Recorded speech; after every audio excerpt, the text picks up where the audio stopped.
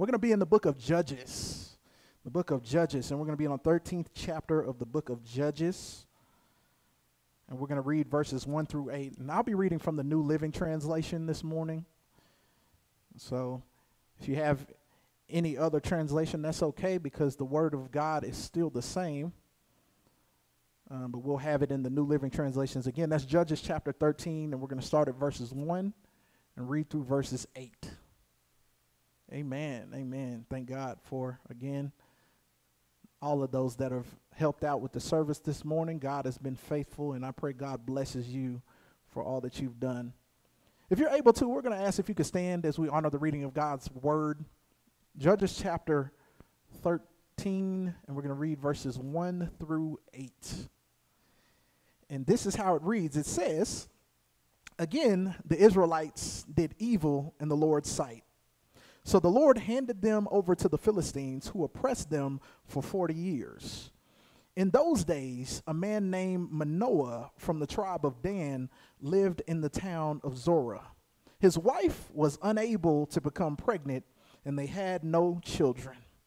The angel of the Lord appeared to Manoah's wife and said, 'Even though you have been unable to have children, you will soon become pregnant and give birth to a son.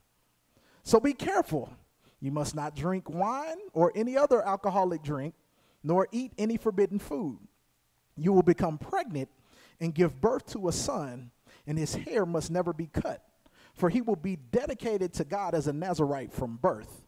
He will begin to rescue Israel from the Philistines.' And verse 6 says, 'The woman ran and told her husband, "A man of God appeared to me. He looked like one of the God's angels, terrifying to see. I didn't ask where he was from, and he didn't tell me his name. But he told me, you will become pregnant and give birth to a son, and you must not drink wine or any other alcoholic drink, nor eat any forbidden food. For your son will be dedicated to God as a Nazirite from the moment of his birth until the day of his death." Then Manoah prayed to the Lord, saying, "Lord, please let the man of God come back to us again and give us more instruction about this son who is to be born."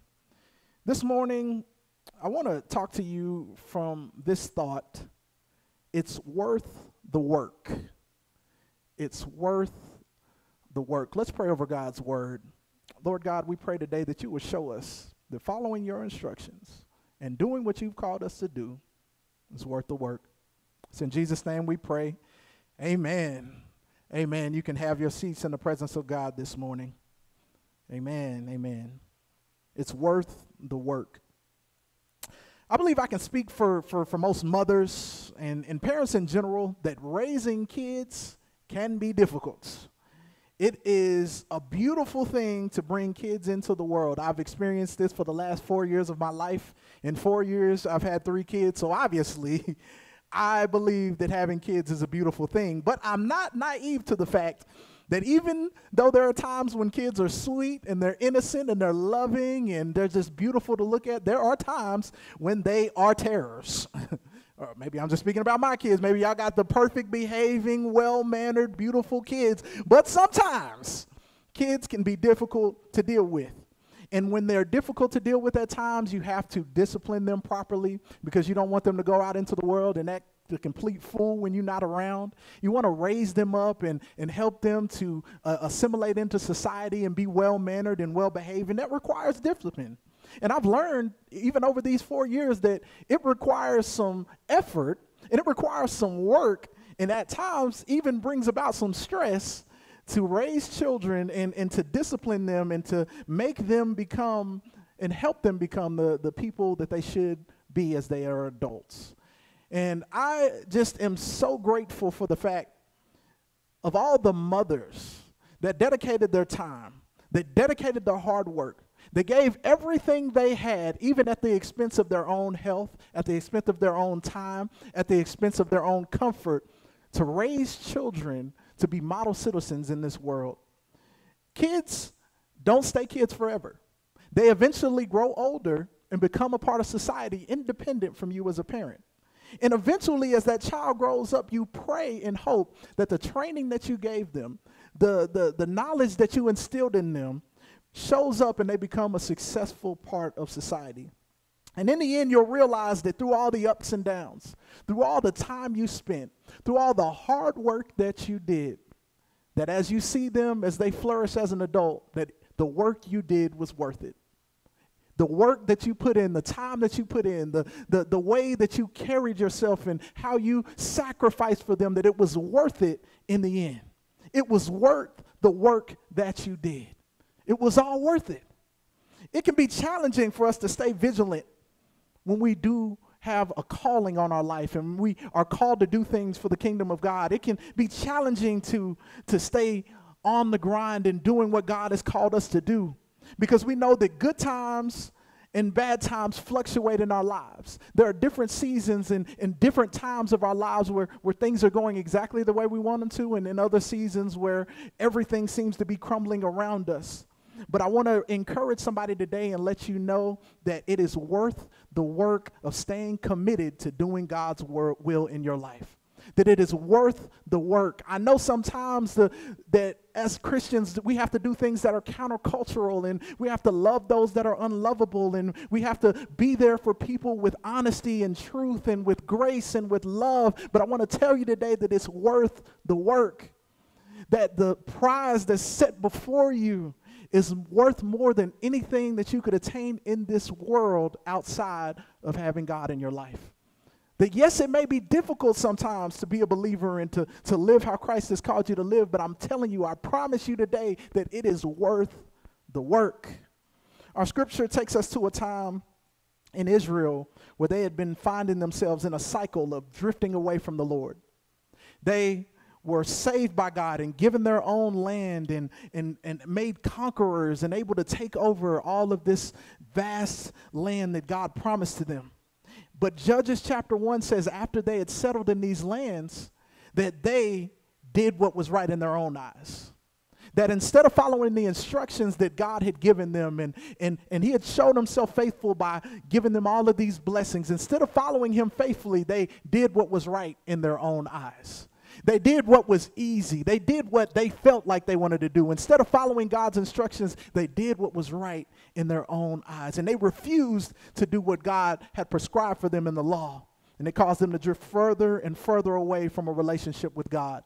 And as they drifted further a relationship with God, eventually God said, you know what, if you want to do your own thing, then I'll remove my covering from you and let you experience what it's like outside of relationship with me.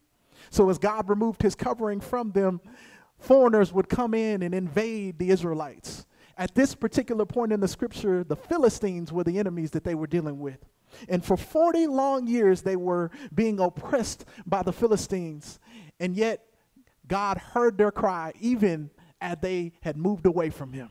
Even though they had done their own thing, when they repented and cried out to him, God heard their cry. And I want to let somebody know before we even get any further into this lesson today, that if you've taken time in your life and you've moved away from what you know is right and you haven't been living according to how you know God has called you to live, that you're never too far to cry out to him and have him hear you and act on your behalf.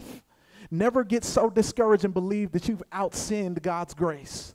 Never believe that you're not able to come back to God and follow after him and allow him to be in right relationship with you yet again. You're never too far. So in this oppression, they cry out to God, and they're back in this cycle as God comes and he decides that he's going to send somebody to rescue them. That he sends somebody to come in to come and remove the enemy that had been oppressing them.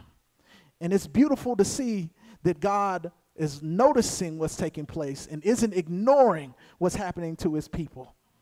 And so God sees fit to send a hero to come in and rescue his people. And after 40 years, he finds a man by the name of Manoah and his family that will come in and produce this man that will come and save the Israelites. Now, what's interesting is he chooses this man Manoah, whose wife is barren. She can't have children. Yet God comes in and he says, this is the family that I'm going to select to bring somebody who can rescue the people. And I'm going to bring a child to somebody who was barren. Now, in a day and age where the worth of a family and their lineage was based on the children that they had was based on their heirs, when the worth of the family, because I know we live now in a society that is egalitarian almost and cares about everyone, but in this day and age, the value of the family was based on the heirs and the children that they could produce and the lineage that could keep going on, and God decides that he's going to use a family that can't produce a lineage. They can't produce somebody that can keep going on and on. He chooses a woman who is barren. And that lets us know already that we should never put a limit on who God can use. God can use people that we don't think have any value. God can use people who we've overlooked. God can use people who we look at maybe as small and don't think they have much of an impact, because when God steps in, he can do great things with small packages, because we know that God can make the impossible become possible. With man, it's impossible. With God, all things are possible. We see that God decides to use this family, even though the world would probably have written him off. The angel of the Lord appears to this woman, the wife of Manoah, and he comes to her and he says this in verse 1. It says, the angel of the Lord appeared to Manoah's wife and said, even though you have been unable to have children, you will soon become pregnant and give birth to a son. Even though you have been unable to have children, you will soon become pregnant and give birth to a son. And that brings me to my first point, which is this: the word of the Lord is paramount. The word of the Lord is supreme. The word of the Lord is greater than any reality that you may see in front of you. The word of the Lord is paramount. It's supreme and it's above anything else. And in fact, the Bible says that the word of the Lord will accomplish whatever it's set out to do. So if the word of the Lord says it, it's going to make sure that it happens. Creation has to abide by what the word of the Lord says. It's not bound by any law. It's not bound by any restriction. The word of the Lord will come to pass, and it is paramount in any circumstance. So because he has the final say, we don't consume ourselves worrying about the how. We just know that he's able to, and if we trust in him, then he can make this impossible circumstance turn into something that's very plausible and possible, because his word is paramount. What's so beautiful about Manoah's wife interaction with this angel is that the angel doesn't deny the reality of the situation. In fact, he reminds her, he says that even though you have been unable to have children, so he says you haven't been able to have kids. I'm acknowledging it. I'm not having this blind attitude and acting like that didn't happen. I know that you weren't able to have kids. But even though you weren't able to have kids, you will soon become pregnant. He states, and let it be known that even though you were unable to do it in the past, even though you were unable to accomplish it beforehand, that the word of God supersedes whatever happened in the past. That the word of God is stronger than anything you've experienced and been through before. The word of God is bigger than anything you may perceive that you see in the right now. That God's word is greater, and so I can acknowledge the truth of what's going on, but still know that God can handle it. I can acknowledge what I'm facing right now and still know that God is sovereign and greater than that, because he's the God of the impossible. Romans 4:17 says God calls into existence the things that do not exist. Meaning he says things and they have to obey. And even though it didn't exist before, even though we didn't see a cure or healing before, even though we didn't see a child or a baby before, even though we didn't see a brought together relationship before, that when God says it, it has to react and listen. He's sovereign and his word is paramount.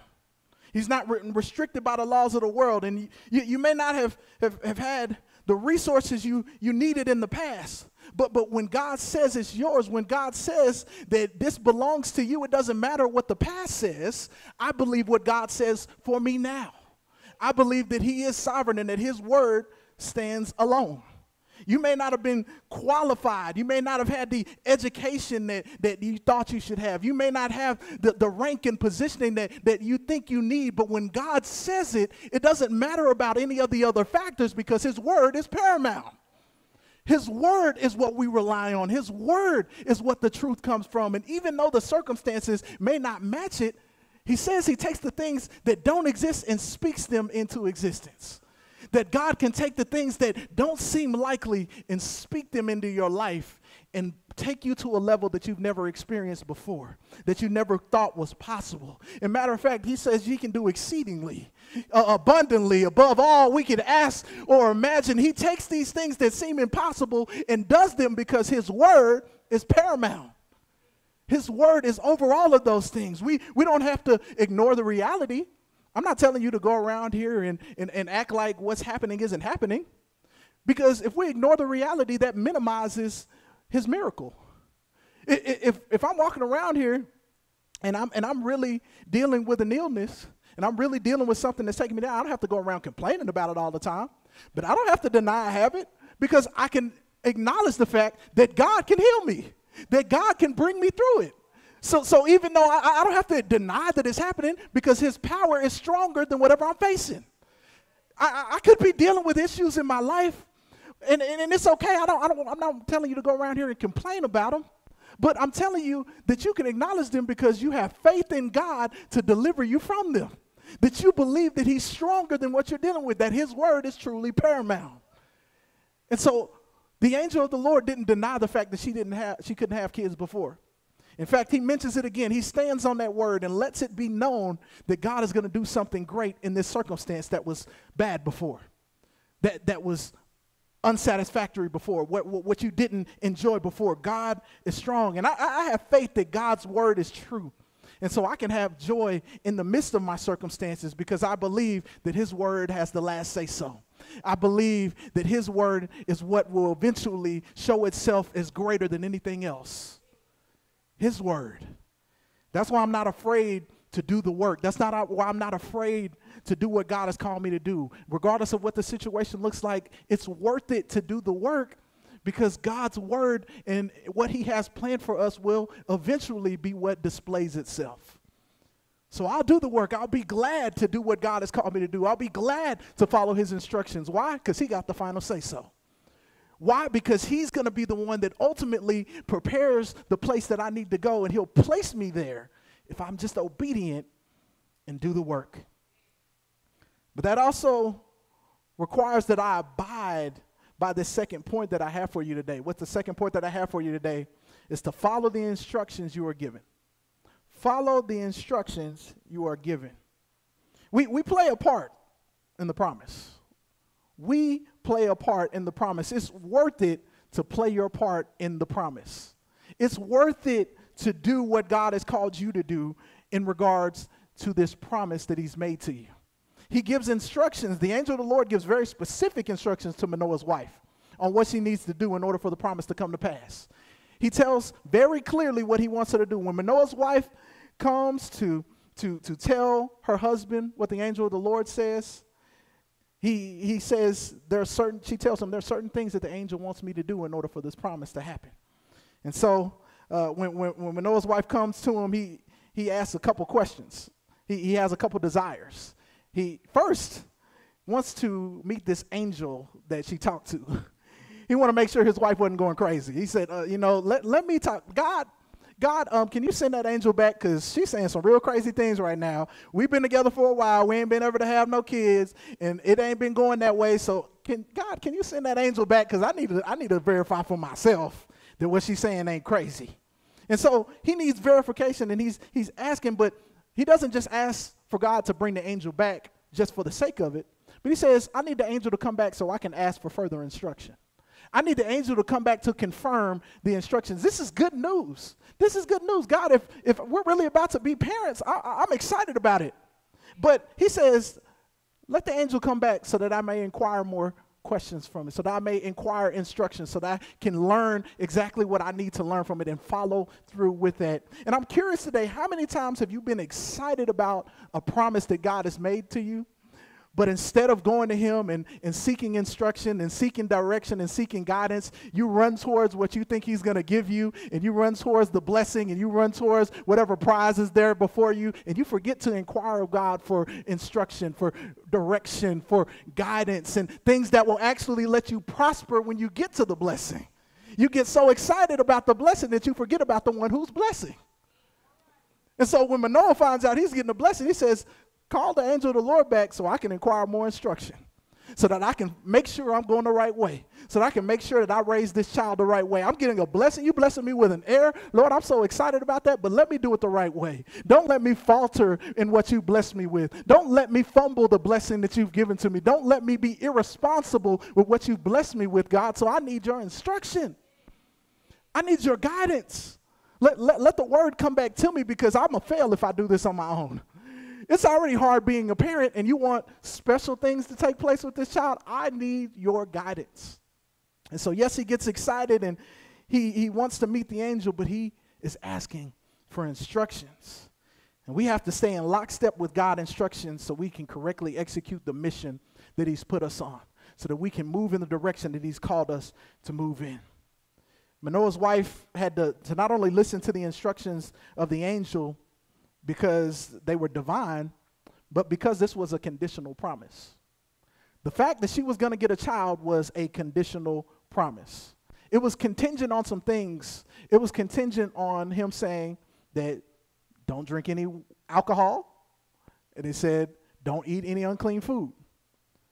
That is how the promise will come to pass. This is your faith that you're stepping out on, that you're abstaining from alcohol and you're abstaining from these unclean foods. It was conditional. There was a condition to the promise. She had some responsibility in this to see it come to fruition. And I want to tell you today, we shouldn't be so arrogant to believe that God would do something for us and we don't uphold our end of the bargain. That he would make a conditional promise to us, but we decide we're not going to do our part, yet we get mad and expect him to do it for us anyway. Let's be honest, we can't expect all things to be added unto us if we don't first seek the kingdom of God and his righteousness. There's a condition to that. Yes, all these things will be added unto us, but first seek God and his righteousness. We can't expect all things to work together for our good and we're not moving according to his purposes and don't love the Lord. There's a condition to these things. These are great promises that God has aligned for our lives. But there is a condition that we need to fulfill in our lives so that we can see God's blessing take place in the fullness of it. We can't expect these things to happen if we're faltering and we're not faithful to the condition that he made for us. We're all familiar with this concept of conditional promises. If we've ever worked before, if we ever have gone to work and we have gotten a job, and let's say we got the job and on the interview they say, congratulations, you got the job. We're going to pay you $350,000 a year in 2-week increments. I'm speaking that prophetically over somebody today. You're going to get that call, you're going to get $350. Myself, I'll take that too. But if they tell you this and they say, we're going to pay you in 2-week increments, when you begin to work, you have to understand that you're not going to get paid that very day. But you know that the promise is that you're going to pay me every 2 weeks. You know that the promise is that I'm going to get compensated for what you say belongs to me, that you're going to give me what you say you were going to give me. And so you work, and you can do it faithfully because you're familiar with conditional promises. You believe that if they tell you that after I work my 80 hours, that they're going to bring me a check with a lot of zeros on it that I can go to the bank in cash. Because that is the condition, that I work and that I'll get what you promised to me. But how crazy would we look if we went to the office 2 weeks after we got hired, didn't work a single day, and walk in there and strut in there and say, where my check at? Like, excuse me, you were supposed to start working here 2 weeks ago. We done found somebody else and fulfilled your position. You don't work here, sir. How crazy would we look if we expected something that was conditional, but we didn't fulfill our part of the condition? We would seem insane, because there is work that is required in order for us to get to the promise that has been given to us. And it's the same way in the kingdom. We should understand that God has made us these beautiful promises. God says that we have access to great things. God has blessed us with blessings that only he can give, yet and still we don't want to fulfill our end of the bargain. We don't want to seek him first. We don't want to be those people that are dedicating all of our time. We don't want to be those people that are true and honest to his word. And because of that, we miss out on the fullness of the blessing that he has. And God is calling us to live to a higher standard today. God is calling us to be people of integrity, calling us to abide by the condition so that we can experience the fullness of the promise. so we can live in what God has for us. Manoah's wife, she could have gone on drinking wine and drinking alcohol, pouring up Hennessy, drinking Grey Goose, eating her pork, loving some bacon and ham and eating all the unclean foods, doing what she wanted. She could have went and did that because, you know, she could have made excuses and saying, well, I just need my wine so I can wind down this evening. It's stressful living in these medieval times. I need a glass of wine so I can wind down. And I can't have breakfast without my bacon. You know, it's just not the same without a little pork. And she could have easily made excuses as to why she could not fulfill the condition of her life. But she would be forfeiting her blessing for a temporary pleasure, forfeiting what God has for her, forfeiting the major impact she would make on this entire world because of a temporary pleasure. And I have to remind you today, don't lose out on what God has for you in this great story that is your life, for temporary pleasures that won't even last you very long, for temporary gains that will eventually be erased. We should be confident in who God is and be ready to abide by his word and follow his instruction, fulfill our part of the condition so that he can allow the promise to abide and abound in every area of our lives. His plan is always better than what we see in front of us. His plan is always greater than the small pleasure we can get by not abiding by it. And so let's make it our goal to fulfill our condition and do all we can do to get what God has set aside for us. And the final point I want to give you, it is worth it to do the work because your promise serves a greater purpose.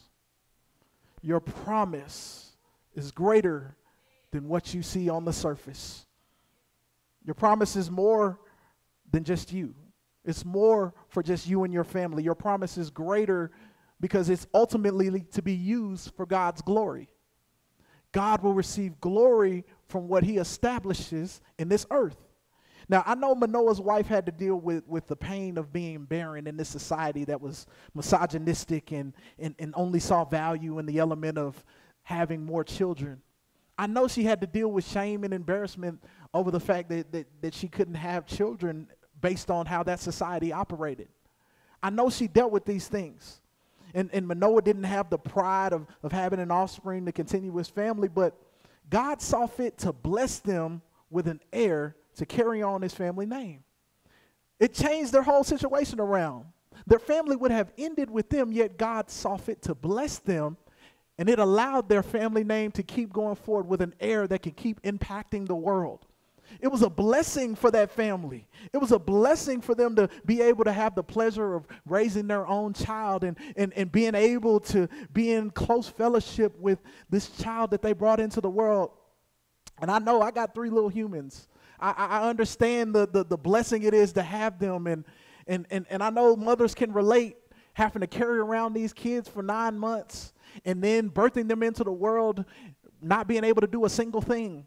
They can't feed themselves. They can't even move themselves. They can't eat for themselves. They can't do anything but just be there, and you're their sole source.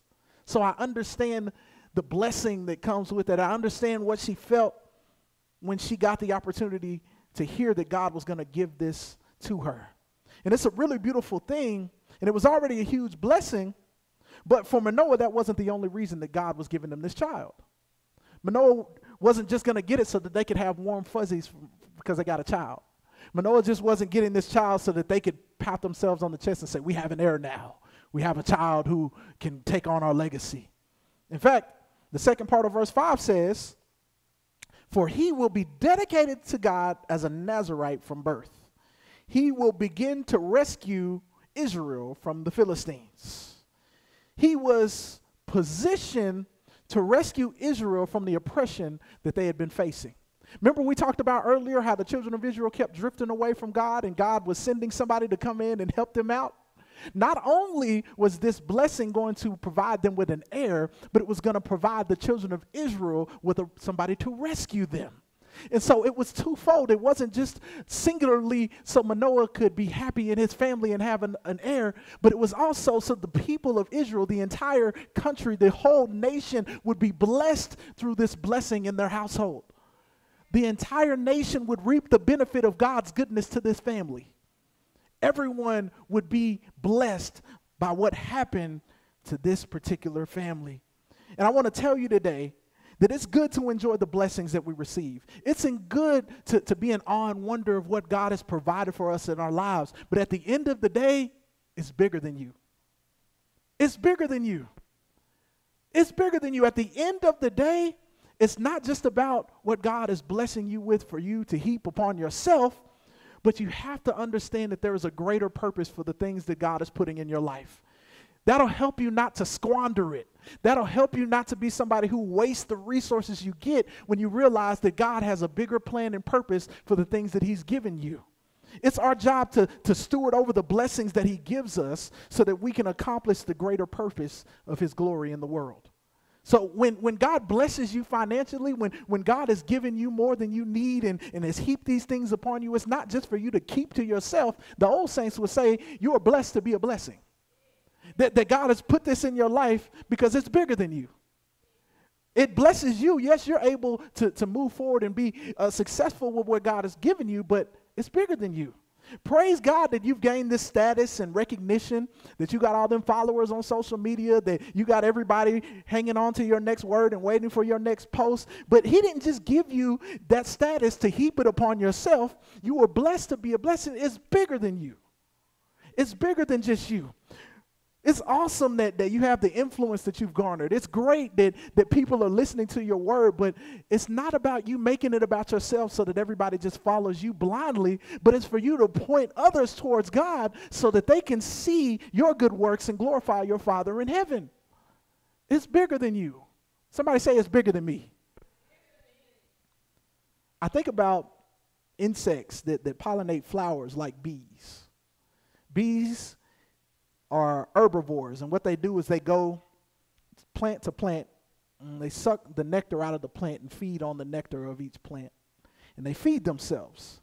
And as they go to these different plants, what happens is they begin to spread the pollen that was in that plant to other plants. So they're feeding on the nectar, and they're getting full, and as a byproduct, they're also spreading pollen that helps the other plants to grow. And plants are cross-pollinated because when that happens, it helps growth for the crop.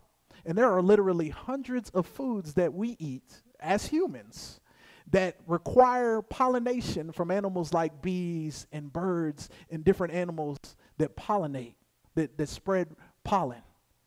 And so while the bee is getting blessed and getting full, and eating all of the tasty nectar that is in this plant, he's also spreading pollen and helping the crops grow and giving us an opportunity to eat, giving humans, people that are thousands of times bigger than this insect that spread this pollen, an opportunity to eat and to be nourished and to be filled. Yes, it is blessed because it's full and it's got all the nourishment that it needs. But it's bigger than just that bee eating and getting a full stomach. It's helping your stomach get full because of what the bee does by pollinating other plants. It may not seem like a big thing on the surface, but it is major in your life that you take full advantage of what God has blessed you with and use it to benefit the kingdom as a whole. That you don't be selfish with it, that you're not stingy with it, that you realize your gifting, that you realize your blessing, that you realize the things that God has provided you is bigger than just you. I know we like to look, this is a country that is focused on self. America loves us some us. But at the very end of the day, we have to be understanding of the fact that our blessing isn't just for me, my four, and no more. But that instead, that we are God's hands and feet, and we realize that things are bigger than us, and that others are affected by what we do. And so the angel of the Lord, he instructed Manoah's wife to raise their son as a Nazirite, meaning that he couldn't have any fruit of the vine, he couldn't have any wine, he wasn't allowed to cut his hair, and he wasn't allowed to eat anything unclean for the entirety of his whole life. Now, raise your hand. I want to take a poll in here right now. If you've ever cut your hair, if you've ever eaten anything that they would consider unclean, I'm talking about pork, any bacon, any ham, anything like that, any crawfish, anything that was considered shrimp, anything that was considered unclean, or if you've ever done anything that requires alcohol, you know what I'm saying? If you've ever had a sip of wine, you don't have to raise your hand if you don't want to. If you've ever had anything that isn't a soft drink, if you've ever had any of that, he was not allowed to do any of those things. He was not allowed to have any of those experiences from birth. And we all know that Samson didn't live up to those expectations. We talked about Samson. We know that he went and did all three. He went and drank. He went and ate unclean things. He went and had his hair cut. And all of these things happened, and he didn't live up to them because he lived with contempt for them. He was born with having to fulfill this, because what we didn't discuss is the fact that Nazarites, they usually were people that took a vow. They decided that they were going to be Nazarites. They decided that they were going to do these things, and they only did it for a certain amount of time. But the angel of the Lord says that he'll be a Nazarite from birth, meaning that he didn't have a time limit that he could do this and then go drink and then go cut his hair and do all those things. That it was his lot from the entirety of his life. And I can imagine how doing these things were difficult. We just all saw that all of us have partaken in one, if not all, of those things that were listed. And yet he had to do it for his life. But he didn't realize the impact that he could have had he maintained what God told him to do, had he done the hard work and stayed focused on the mission that was at hand.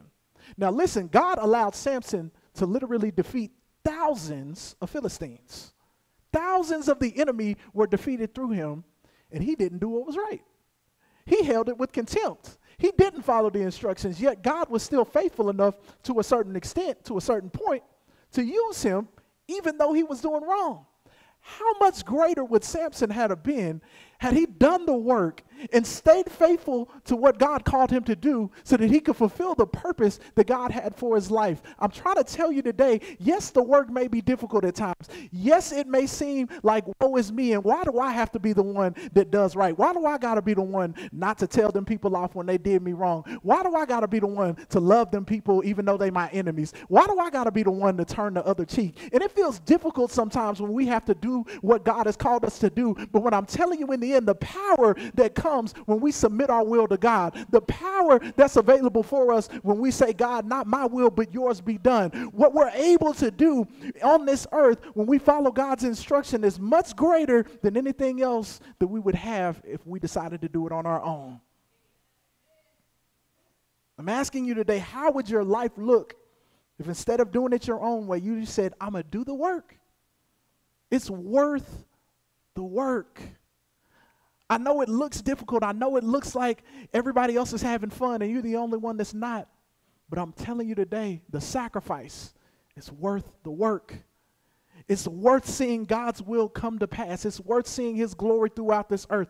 And I want to tell you a secret today, that only what you do for God will last. Only the things you do for him are what will outstand the test of time. Yes, it may be difficult, but I'm encouraging each and every one of you to do the work. Doing the difficult thing opens the doorway for greater impact. Doing what's hard, doing what others may skip over and may not want to stick out is what leads to greatness.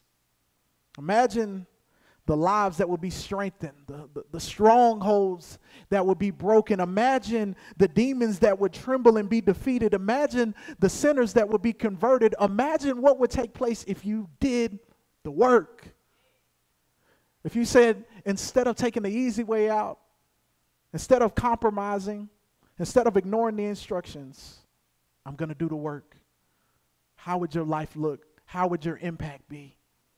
I'm here to let you know today that the eyes of God go to and fro, seeking who he can use. The things that he does on this earth, he does it through you and me. We're people set aside to do God's work. Will you be willing to do the work today and to fulfill your purpose so that God's plan can be put on display? I'm praying that you would, and that you would be confident to do God's work. I'm going to pray over you. Lord God, I thank you for these, your children. I thank you for blessing them and strengthening them. I thank you for reminding us today that even though the work can be hard and difficult at times, that the promise that you made for us is worth doing the work. That the good things that you have set aside for us, that you had planned for us before the beginning of the earth, Lord God, that they're worth doing the work for, and they're worth listening and following your instructions throughout it all. It's in Jesus' name we pray. Amen. Amen. We thank God today for his word. We're grateful for the opportunity that we had to understand God is still doing great things through his people. And these conditional promises just require us to do the work. For those that are in this building today, or maybe you're watching this online and you're joining us live, we never want to leave this place without offering you an opportunity to have a relationship with a God who loves you, with a God who sees your faults, sees beyond those things, and still loves you. And so if today you say, I want to be in relationship with that God, I want to have the confidence to know that my eternity is sealed, and I want to be someone who is confident in who God is. If that's you today, we're going to pray together, and as we pray together, I want you to know that the decision you're making will be life-changing and life-altering. I'm going to pray over you, and as I pray over you, this is your opportunity to receive God as your Lord and Savior. Lord God, I thank you for each person under the sound of my voice.